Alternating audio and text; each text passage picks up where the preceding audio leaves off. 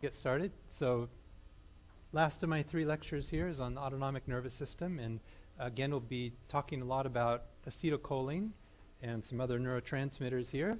And so I know you've had the anatomy of the autonomic nervous system, so I'll be focusing here on the function of the autonomic nervous system, which means self-governing or functioning independent of the conscious control, right? And so we have a sympathetic and a parasympathetic. I'm not going to really talk about the enteric system, but a big picture of the anatomy. So we will talk about a preganglionic neuron for both sympathetics and parasympathetics that are in the central nervous system.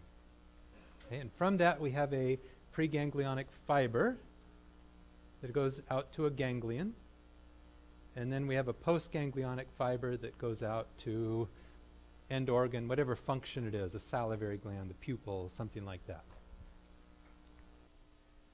Okay, and so this will make a lot more sense once we get to neuroscience, but you just need to realize that there are areas of the brain that are able to regulate and manipulate the autonomic nervous system. And the hypothalamus we call the head ganglion of the autonomic nervous system. And again, for now you do not need to know this, but the hypothalamus is in this area right here. Okay, and so we'll talk about how the hypothalamus is able to activate the sympathetic system. We'll just give that as an example. But even above the hypothalamus, there are areas in the brain, which again you don't need to know about for now, but we'll talk much more about in the neuroscience course. The amygdala. Okay, now again this pointer's not working here. But the amygdala here and the hippocampus. And since I'm going to mention these just a little bit, I wanted you to have kind of a bird's eye view of about where these are located in the central nervous system. Okay, so it's kind of helpful to think of parasympathetic and sympathetic as a brake accelerator. Okay, so the parasympathetic, rest and digest. So digesting food when you're more sedentary, parasympathetic system is going to be more active. Sympathetic, this is oversimplified, but fight or flight, when something happens and our blood pressure goes up, we get excited, we need to do something quickly. That would be the function of the sympathetic system. Now we're going to contrast sympathetics and parasympathetics with what we talked about last time. Somatic motor neurons, and when you hear that term, think of voluntary control of movement. Okay, and so this was our subject last time. We talked about how we have neuromuscular junctions here where acetylcholine is released and it binds to nicotinic receptors, right? And so we have neuromuscular junctions for certain cranial nerves, right? To move your eyes, to move your face, to swallow. Those are all neuromuscular junctions. So we have cranial nerves that are involved here with acetylcholine neuromuscular junctions. And in the spinal cord, I mentioned we have these anterior horn cells, which are the nerves in the spinal cord that initiate an action potential to move your arms and legs. Okay, so the point really here is to contrast. There we have acetylcholine here being released, stimulating nicotinic receptors, and we gave the 3 main neurologic conditions here that can affect the neuromuscular junction. Okay, so contrast that here with parasympathetics. And we will see here on this side that the parasympathetics are located in what's called a craniosacral distribution. So there are certain cranial nerves that have parasympathetic fibers with them. So here is the preganglionic neuron right here. Okay, and we also have down in the sacral cord important parasympathetic neurons. Okay, so this then would be the preganglionic fiber going out to a ganglion right here. And so what's released here at the ganglion is acetylcholine on N2 receptors or nicotinic 2 receptors. And that's really important. Notice at the neuromuscular junction I called them N1, nicotinic 1 receptors. These are morphologically different than the nicotinic receptors on muscle. And so when we talked about myasthenia gravis last time, remember you have antibodies against nicotinic receptors, but those are only the N1 receptors on muscle. Okay, so myasthenia does not involve here this synapse on the ganglion. Okay, so from the ganglion, we have the postganglionic fiber right here, in this case going out to the pupil. And so all of these for the parasympathetic system, and we'll go through the function of all of this, on the end organ for the pupil, salivary glands, heart, lungs, GI tract, bowel and bladder, it's all acetylcholine being released, but on muscarinic receptors. Okay, not nicotinic receptors. And this will be really important. You can't understand side effects of certain medications unless you realize this, because there are some medications that block muscarinic receptors, but not nicotinic receptors. Okay, so when you think of parasympathetics, the target organ action is always acetylcholine muscarinic receptors. Okay, for sympathetics, the preganglionic neurons are located mainly in the thoracic cord and down to about L2 or L3. Okay, so again, here's the preganglionic neurons here are from T1 to L3. Okay, and so we'll talk about a preganglionic fiber that goes out to certain ganglia, and some of these are closer, some of these are further away. Okay, and just like with the parasympathetics, it's acetylcholine into nicotinic receptors. Okay, but now for the most part, once we get out to the target organ here, pupil, salivary glands, lungs, heart, and so on, for the most part you want to associate sympathetics with norepinephrine and epinephrine. Okay, not acetylcholine muscarinic receptors. With one exception. Anytime there's an exception, that's often a kind of a ripe question then to ask you, and that is acetylcholine is utilized by the sympathetics on muscarinic receptors for sweat glands. Okay, so everything else, it's norepinephrine and epinephrine on alpha and beta receptors, adrenergic receptors.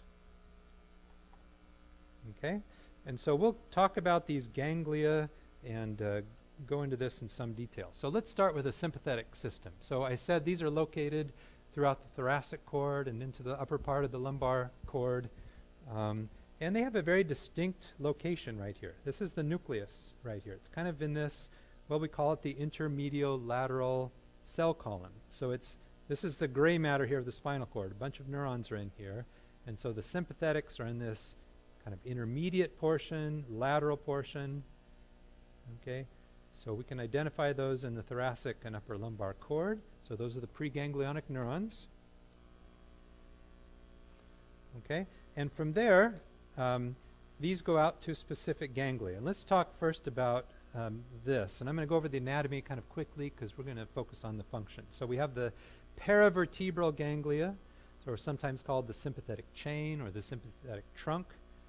Okay, and so we have the preganglionic fiber going out here to this ganglia. And the ganglia, by and large, are named by their level along the spinal cord. But we have some that are lumped together. So C1 through 4 all kind of form one big ganglia, and we call that the superior cervical ganglia. That's an important one, as we'll see, for control of the pupil. C5 and 6 are kind of lumped together as the middle cervical, C7 and 8, inferior cervical, and with T1 we call that the stellate ganglion. So these are all larger ganglia here, again activated by the sympathetic system. So here just showing T1 and T2, and we'll go into this pathway in a little bit here as it relates to the eye and the pupil. Okay, but so we have a preganglionic fiber here that in this case is going up to the superior cervical ganglion, and then we'll follow that postganglionic fiber out to its target tissue. And we'll make a big deal about this with the pupil because there's a very common syndrome if we have a lesion of this sympathetic supply up here to the pupil and to the blood vessels and sweat glands of the face. Okay, so here's just a drawing showing you, again here, this is the preganglionic neuron. And so here's the preganglionic fiber in purple. Okay, in this case going out to these paravertebral ganglion. And sometimes one axon here may stimulate several different paravertebral ganglion. And so this enters right here. And notice it's labeled down here as the white ramus. So this purple here is going through the white ramus. And that's to indicate that it's myelinated. Okay, so the preganglionic fiber is myelinated, goes in and synapses in the paravertebral ganglion right here. Okay, and then this exits right here, and here it's labeled in the gray ramus, and so this is unmyelinated. Okay, myelin we'll see looks white, and so a white ramus is myelinated, gray is unmyelinated, and then this goes out here, travels along with the nerves to our target organs, and we have some function that we'll talk about. Okay, so these are what we've talked about so far here, these paravertebral or sympathetic chain ganglion. Okay, and so this one just shows you here going to the pupil, to the salivary glands, to the lungs, and to the heart. And so again, everything that is shown here would be norepinephrine predominantly on these alpha or beta adrenergic receptors. Sweat glands are not shown on this diagram, but of course you have sweat glands on your face and chest, and so those are acetylcholine muscarinic. Okay, another set of ganglia here that are involved are called prevertebral or sometimes collateral ganglia, and these are shown right here. Okay, so notice now the preganglionic fiber, it actually passes through the paravertebral ganglion to synapse out here on these prevertebral ganglia. Okay, and these by and large lie along the aorta, and so the ganglia are named by the specific arteries that they're adjacent to. So we talk about a celiac ganglion or a superior or inferior mesenteric ganglion, and so on. And so here we see a preganglionic fiber exiting, okay, but it passes through the sympathetic chain ganglia on its way here to a prevertebral ganglia. That's where the synapse occurs. Okay, and so now the postganglionic fiber here from these ganglia will supply the GI tract, pancreas, bladder, reproductive organs, heart, lungs, a wide distribution. Okay, and so these fibers here that pass through the paravertebral ganglion or the sympathetic trunk are called splanchnic nerves. So here we see the greater splanchnic nerve going down to the celiac plexus, superior mesenteric, and so on. So these would all be our prevertebral ganglion right here.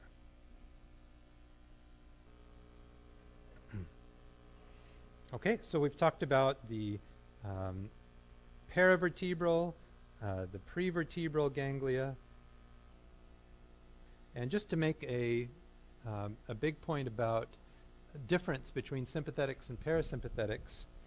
Okay, here are the parasympathetics that we've been talking about, paravertebral and prevertebral. This is a little misleading. These prevertebral ganglion are actually not that far away from the spinal cord. But the big picture is that for the sympathetics, the preganglionic fiber is actually pretty short, whether it's going to paravertebral or prevertebral. Whereas with the parasympathetics, this is something we'll talk about here in just a few minutes, the vagus nerve, all of this is a preganglionic fiber. So the parasympathetics have a very, very long preganglionic fiber and then a very short little postganglionic fiber here, in this case supplying the heart. Okay, so maybe let's just back up here and now talk about what do the sympathetics do. Again, think of flight or flight. So with regards to the pupil, well, it's advantageous, you know, in an emergency situation that your pupil is large. You can take in as much vision as possible. So the sympathetics would enlarge the pupil. We don't really care about salivating to digest food in an emergency situation. So the sympathetics inhibit salivation. You want to get as much oxygen in a fight or flight situation. And so sympathetics are going to kind of open the bronchioles so we oxygenate as much as possible. Of course, your heart is going to accelerate. Okay, we need oxygen, we need blood flow. So sympathetics will activate the heart. And all of the things here with regards to the GI tract and the pancreas involved in digestion are going to be inhibited by sympathetics. Okay, and sympathetics are not interested in, you know, going to the bathroom.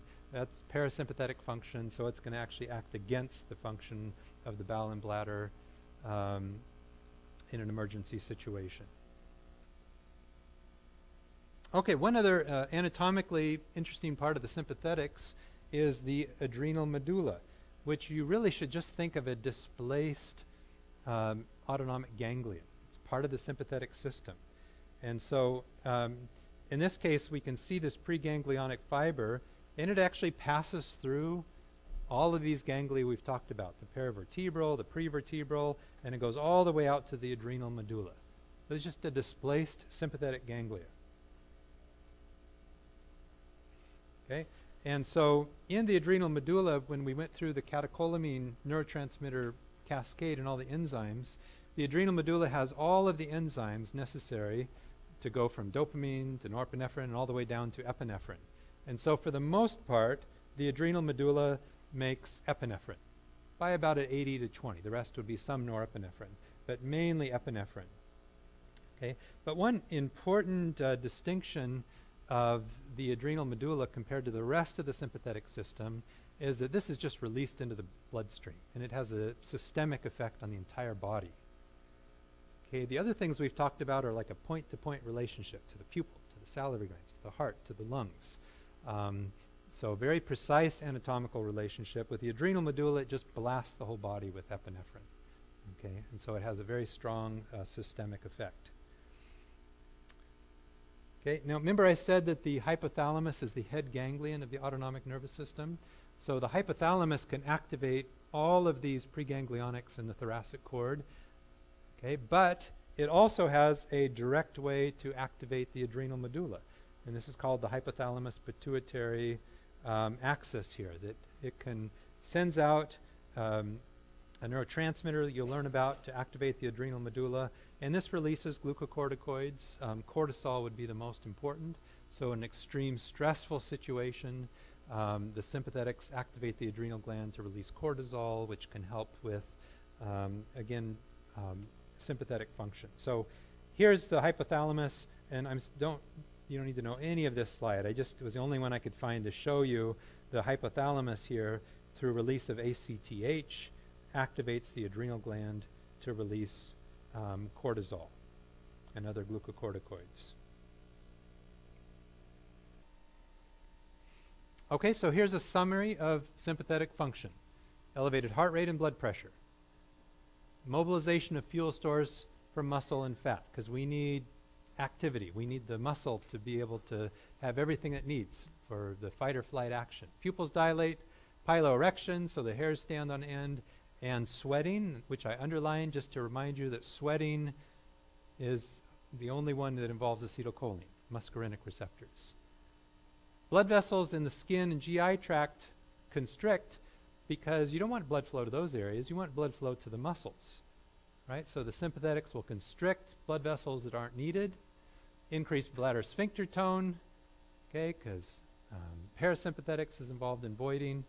Bronchioles dilate, so we get lots of oxygen, and then it works against GI tract peristalsis.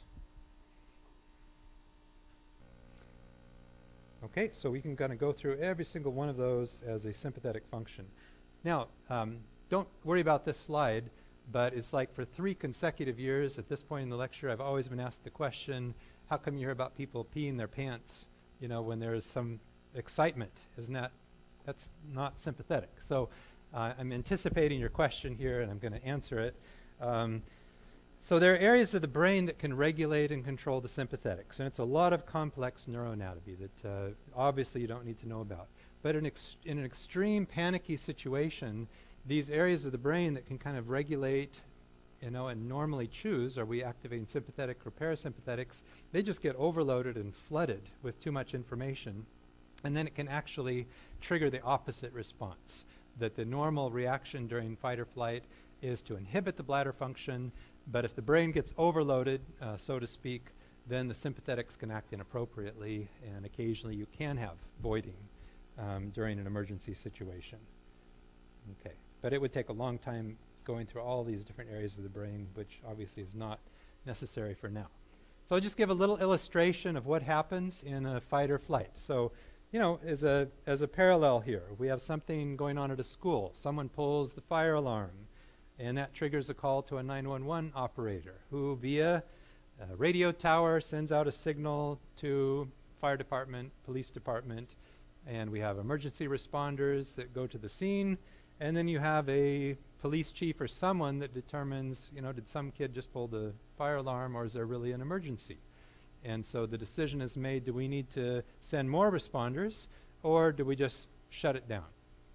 Okay, so let's use that as kind of an analogy for what happens to activate the sympathetic system.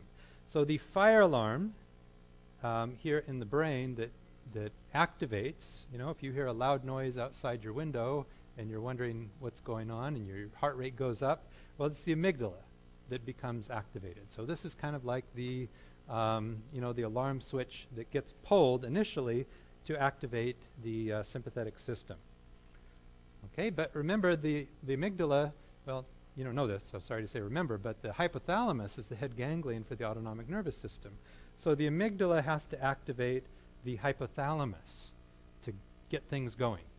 So the hypothalamus then can activate all of these preganglionic neurons in the T1 to L3, okay, to activate the whole sympathetic system.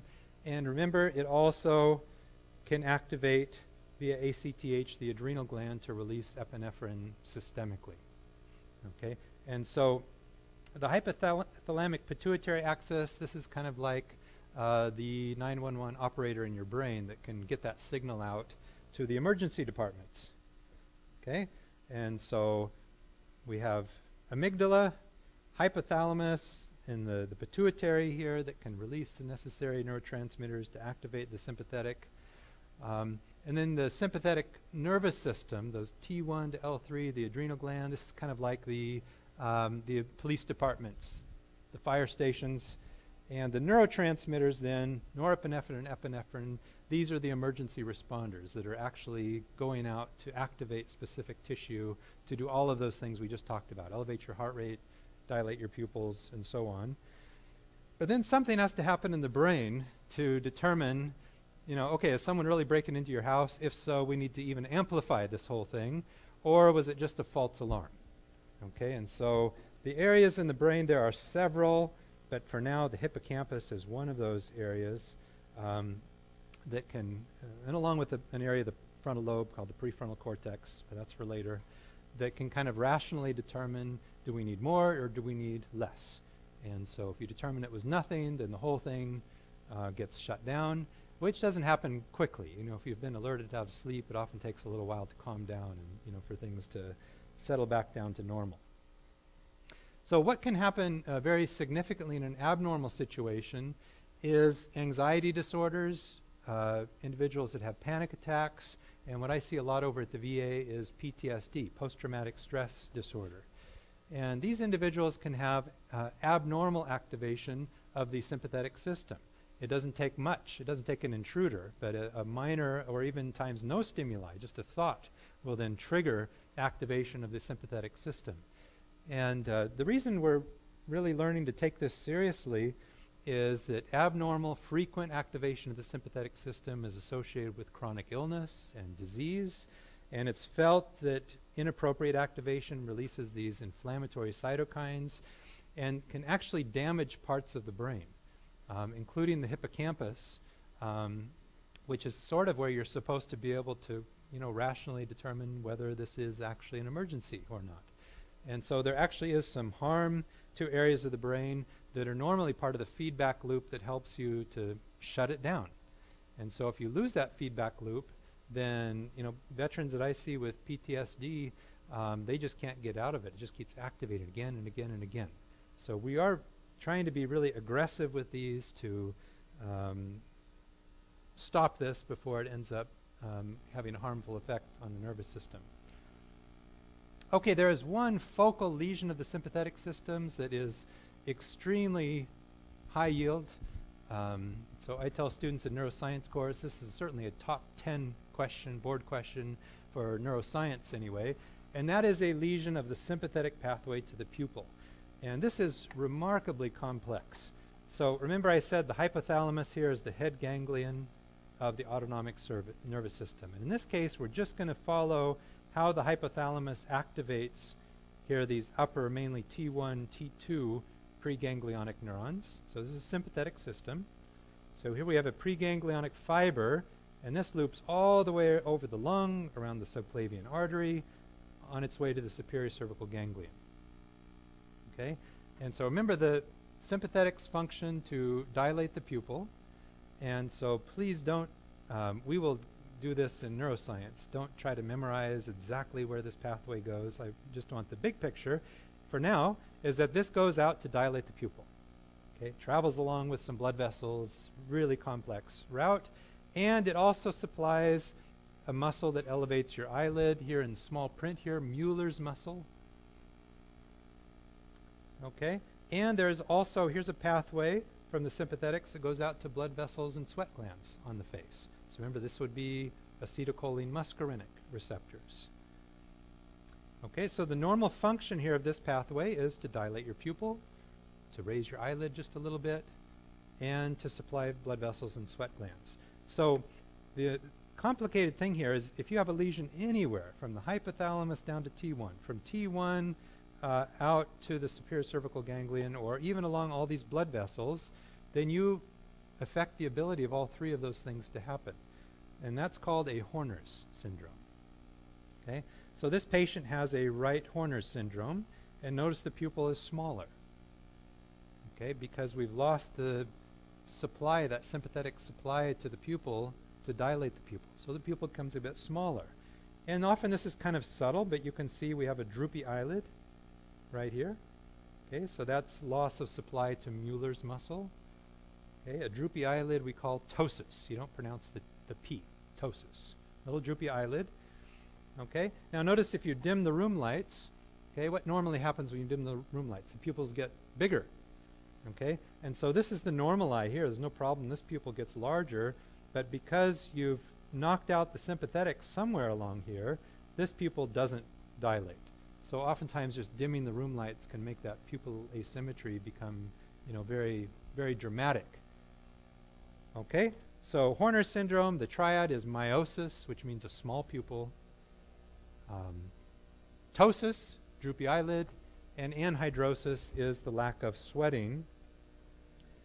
Okay, and so who gets this? Well, for now, and the board question is usually a tumor right here at the apex of the lung. Okay, so these are smokers, and oftentimes I've seen quite a few of these. The patient is seeing me for something else, and I notice they've got a Horner syndrome, and that should always prompt doing an investigation of the lungs to look for lung cancer.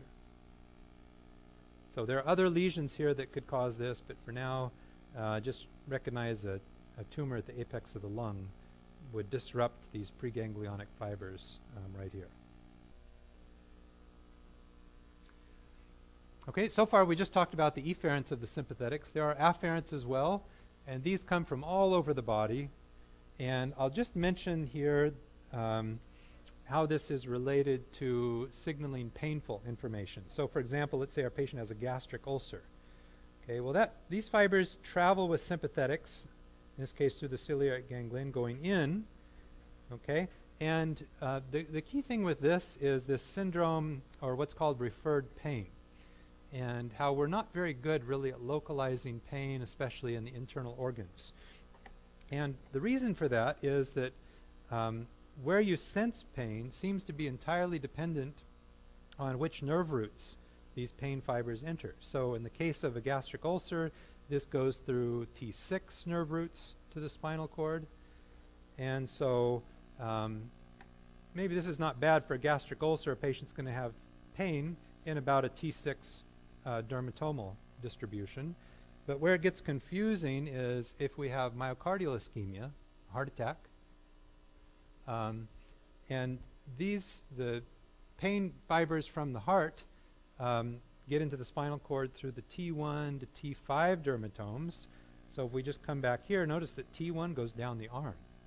All right, so that's why myocardial ischemia, it's often rather confusing. The patient can have pain going down the arm, and that's because those fibers are entering with the T1 dermatome. Liver and gallbladder pain tends to localize to the tip of the right scapula, okay? And diaphragm pain, because it enters through C3 and C5, tends to localize to shoulder pain. Okay, so that's why the pain of some of these things, you can't tie it directly to the organ that's affected. But that appears to be the mechanism for referred pain. Okay, so now let's talk about the parasympathetic system over here on this side. Okay, so we'll notice the organs here are the same, but it has, if you know what happens with the sympathetics, then let's just say it's exactly the opposite for the parasympathetics, and you'll be correct. Okay, so remember we have acetylcholine on N2 receptors going out to entirely for the parasympathetics, it's acetylcholine on muscarinic receptors. But now it's to constrict the pupil. Okay, the opposite of sympathetics. Parasympathetics, it's rest and digest. So anything that helps with digestion, so stimulating the salivary glands would be a function of parasympathetics. Parasympathetics slow down the heart. Okay? And in contrast to sympathetics, it constricts the bronchioles. Okay? And it's involved with anything with the liver, pancreas, or GI tract that promotes digestion. Okay, and then we have our S234 down here, because remember it's craniosacral, that would be involved in emptying the bladder, bowel and bladder function. Okay, so I know here right before exams, and this is not neuroanatomy, but there's just one named area that would just be a high enough yield here that I think I'll mention it here. You should know this. These are the cranial nerves that have a parasympathetic contribution. So it's 3, 7, 9, and 10. Those are the cranial nerves that have a parasympathetic component. And for cranial nerve 3, Dr. Schenkel will talk about this quite a bit in her lecture on the physical exam. The preganglionic neuron has a name. It's called the Edinger Westphal nucleus. Okay, that's important that you know. We will talk about it many, many times. And so the preganglionic fiber, the named ganglion here is important. It's called the ciliary ganglion. And then from there, that goes out to the pupil to constrict the pupil. Okay, so Edinger Westphal nucleus, ciliary ganglion for cranial nerve 3. Okay, so the ability tearing and the salivary glands is a function of parasympathetics. So this goes with 7, the superior salivatory nucleus. And so this goes out through specific named ganglia that anatomy will ask you, but I won't, that either go out to the eyes for tearing or to the submandibular sublingual glands for salivation. Okay, for the parotid gland, this comes from cranial nerve 9, and the preganglionic neurons here are the inferior salivatory nucleus. This goes out to otic ganglion and to the parotid gland. Okay, so no Edinger Westphal nucleus. The other one I think is super important is the parasympathetic contribution to the vagus nerve, and that is called the dorsal motor nucleus of the vagus. Dorsal motor nucleus of the vagus. Okay, and so this is the pathway that goes to the lungs to constrict the bronchioles. This goes to the heart to slow down the heart. Supplies the GI tract and anything involved in digestion, so it stimulates peristalsis, stimulates the gallbladder to release bile.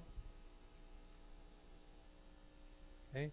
And in neuroscience, we will talk a lot about incoming information to the vagus nerve. And so that any stretch of blood receptors, like when your blood pressure goes up, that information is triggered and goes up through the vagus nerve to the brain. And so, but that's, we'll talk about that reflex later. Last thing here is the S234. Remember, it's craniosacral for parasympathetics. And so these stimulate the descending colon for digestion. Remember, every single thing we talk about parasympathetics, it's acetylcholine, muscarinic receptors. Acts on the bladder and on the rectum, and later on we'll go through the detailed anatomy of how that works. And also supplies the reproductive organs, which I won't talk about. Okay, and so again, for parasympathetics, we're constricting the pupil, we're stimulating salivation, we're slowing the heart, constricting the bronchioles, stimulating the GI tract, emptying the bowel and bladder. Okay, here's just a good example of why this is very, very practical to know. A common group of medications that we use in medicine are tricyclic antidepressants. They're used for depression, but we also use them in neurology because they actually work very well for different pain syndromes. And tricyclic antidepressants have a function to block muscarinic receptors. Okay, and so the two of the common ones that are used are amitriptyline and nortriptyline. And so when you prescribe these medications and you want to tell a patient, here are some side effects you could have with this medication, easier than just remembering a list is if you have the big picture of the anatomy here, you can just kind of go through and think, okay, well, what could happen if we block muscarinic receptors on the pupil? Well, that's going to affect the ability to constrict the pupil, and oftentimes that can cause some blurred vision. So blurred vision would be a side effect. Okay, if you block the muscarinic receptors here on salivary glands, this is actually the most common side effect of these medications. Patients complain of a dry mouth. Okay, by far, that's the most common side effect. You affect muscarinic receptors on the heart. And so remember, the parasympathetics normally want to slow the heart down. And so we can get an increased heart rate. That's called tachycardia as a side effect of these medications. It's one reason we want to be very careful prescribing these medications if a patient has any cardiac condition. Especially on the GI tract, the parasympathetics stimulate peristalsis. So if you block that, then what do you think a side effect will be? Constipation, and that's very common. And so again, you'd want to think if you already have a patient who has constipation, well, this is probably not a good medication to prescribe that for that patient. It's going to get worse. And urinary retention is another side effect, and especially in men who maybe have prostate problems, we would probably avoid these medications because it would work against emptying the bladder. Okay, so remember amitriptyline and nortriptyline, and atropine is another medication that selectively will affect the muscarinic receptors. Okay, so a knowledge of the anatomy here is rather practical. All right, any questions? Good luck on exams. Thanks very much.